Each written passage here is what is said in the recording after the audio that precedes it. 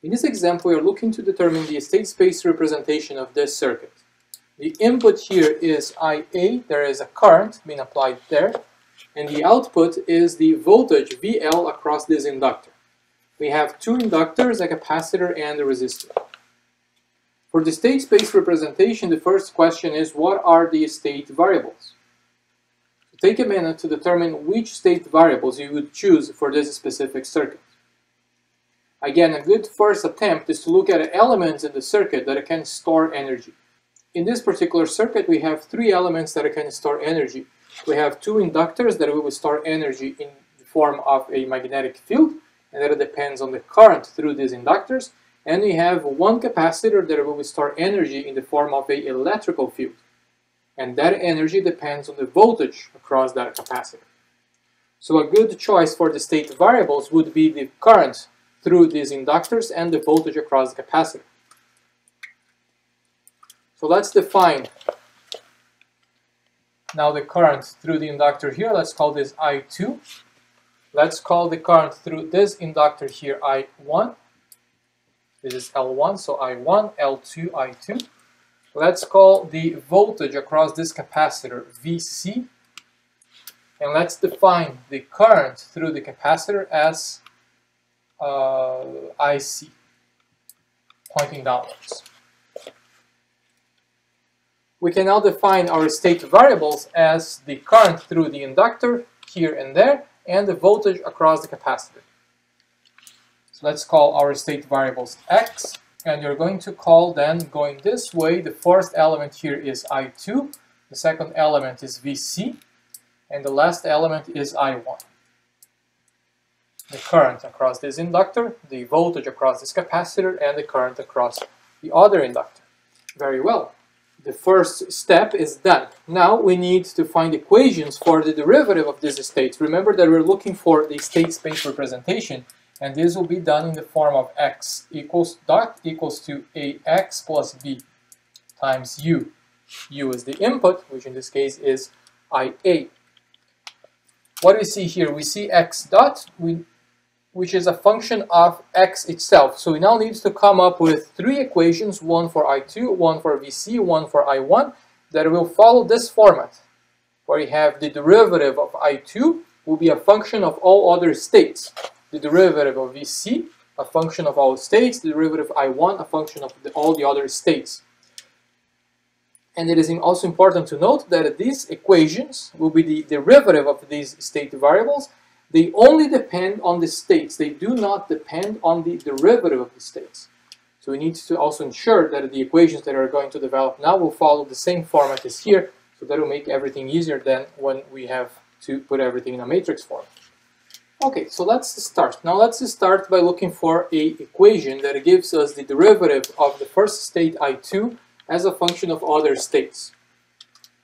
What can we conclude here? Can we somehow link I2 and VC, for example? Or can we link I2 and I1 and VC?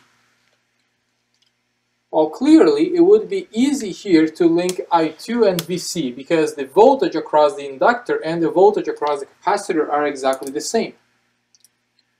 What is the voltage across the inductor? The voltage across the inductor, L2, is L2 dI2 dt. And the voltage across the capacitor is simply VC. Couldn't be easier than that. Now we have dI2 over dt equals to 1 over L2 times VC. Here we have the expression we need for I2. I2, the derivative of I2 is a function of other states.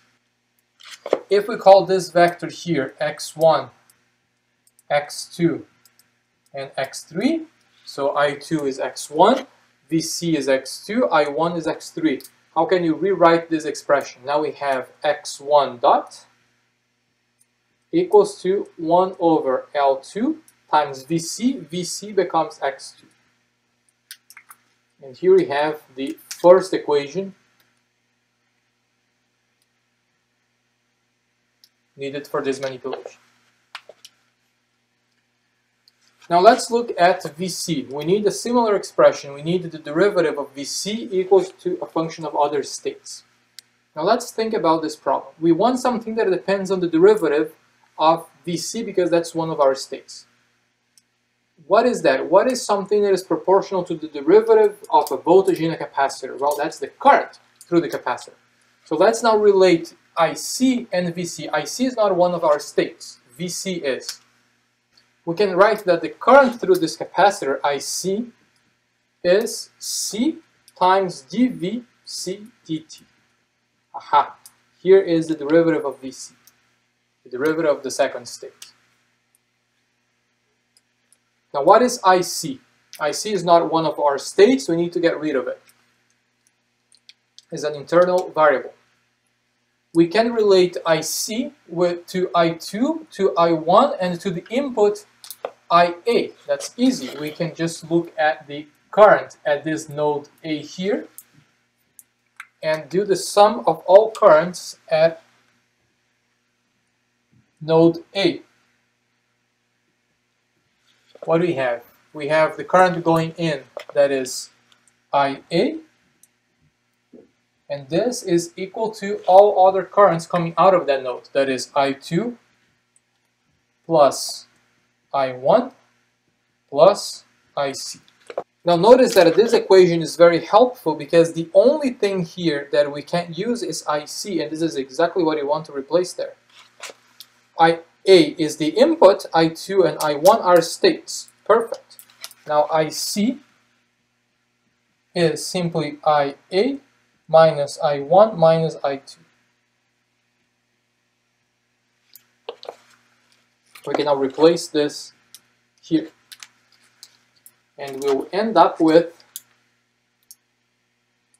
dVc dt equals to 1 over C times IC IA minus I1 minus I2. Aha. Good. Now let's represent this expression using the state space representation here. dVc dt becomes x2 dot, because Vc is x2. So this is x2 dot. 1 over C is a constant. IA is an input. Don't need to change it. I1 is x3. And I2 is x1. And here we have the second expression for our state space representation. We are missing one equation. Now we are looking for an equation for the derivative of I1 as a function of other states. How can we do that? Now we could apply Kirchhoff's law to this loop and do the sum of all voltages there. If you do that, we'll see that this voltage across here will be a function of I1, because that's the voltage across the resistor. It will be a function of Vc, which is another state. And this makes things very convenient, because the voltage across the inductor is also a function of I1, a function of one of our states. So if you now do Kirchhoff's law in this loop here, what do you have? We have that R times I1 plus the voltage across this inductor is L1 di1 dt minus Vc equals to 0. Why minus Vc? Because the current through Vc is pointing down. So when you go counterclockwise here, you are going against the current through Vc. Hence the negative sign. This equation is perfect because we have everything here as a function of states. Now we can isolate di1 dt, and di1 dt is simply 1 over L1 times Vc minus R I1. Now we can write this in state space. di1 dt becomes x3 dot 1 over L1. Vc is x2 minus R times I1, which is x3. Here we have the third expression for our circuit. Third state represented as a function, the third state's derivative represented as a function of other states. Alright, now we have these three expressions. We need to define our output. Our output here is VL, is the voltage across this inductor. Now we need an expression for the output as well. So let's write it here. How do we find that one? We want the output to be a function of the states, not the derivative of the states, just the states. Well, we can actually do the same Kirchhoff's law that we did here. The exact same, but instead of writing L1 di1 dt, this whole thing here is in fact VL, is the output. So we can reuse that expression and rewrite this as RI1, the voltage across the resistor, plus the voltage across the inductor VL, minus Vc equals to 0. So VL, the output, becomes Vc minus RI1. In state space, or using the state space variables, we have VL equals to Vc x2 minus R times I1, which is x3. And there it is. That's the expression for the output.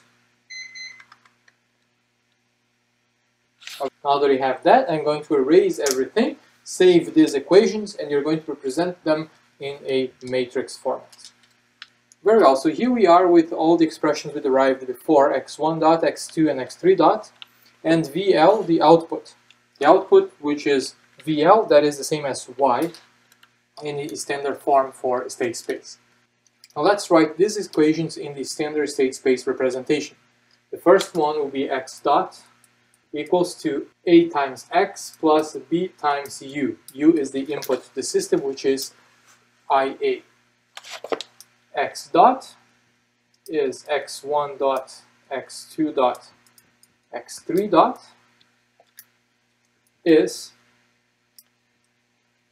A times x, x1, x2, x3 plus B times U, which is IA. What goes in there? So let's look at x1 dot. For x1 dot, we're looking at this expression here. x1 dot only depends on x2 and has this coefficient 1 over L2. So this is 0, 1 over L2, and 0. Now let's look at x2 dot. x2 dot depends on the input, depends on x3 and x1. So we have for x1 we have negative 1 over C, x2 is 0, and x3 is also negative 1 over C. We'll do the output later. So now let's complete the third row here. That's for x3 dot, and this depends on x2 and x3. So there is no x1, this is 0. For x2 we have 1 over L1, and for x3 we have negative R over L1. Now let's look at the input. The input doesn't show in x1 dot, this only shows in x2 dot. So for x1 dot we have 0, for x2 dot we have 1 over C. I will show here for this part of the equation, and for x3 dot we have 0. Okay, so this is our first equation. Now we need an equation for the output. The equation for the output, which is Y, will be C times X plus D times U. Y is the output, is VL, which is C times x, x1, x2, x3, plus d times u. U is the input, IA. So what goes in these matrices now? Now let's look at the output equation. We have VL that depends on x2 and x3. It doesn't depend on x1, so the first element is 0. It depends on x2, the coefficient here is 1. And it depends on x3, the coefficient is negative r. We see that there is no input here, there is no IA, so matrix D is simply 0. And here we have the first and the second equation, and this is the state space model for this particular circuit.